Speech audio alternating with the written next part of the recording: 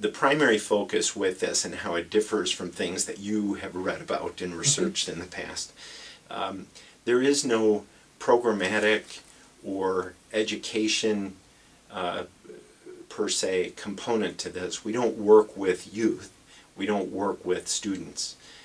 We work primarily with two key sets of stakeholders: parents and law enforcement people. And included in law enforcement, obviously, is that whole continuum of law enforcement, prosecution, the judiciary. So that's the primary thrust in this journey last year. It was an eye-opening experience for us. We did this and are doing it with very short funds.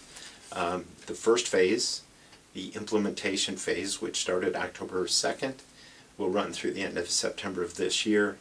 The primary thrust of that is City of Kenosha, or more specifically the Kenosha Unified School District geographic footprint. So not schools per se, but the footprint that KUSD hits. As of October 1st of this year, assuming that we receive the next phase funding for this, which would be the same dollar amount, we would take this initiative to the rest of Kenosha County. As a part of what it is that we've been doing with this, we work very closely with the Sheriff's Department and with west of the interstate law enforcement. Even though the first phase was supposed to be KUSD's footprint, part of those relationships that get built up, we're not pulling the covers over our heads saying we're not going to address this at this point.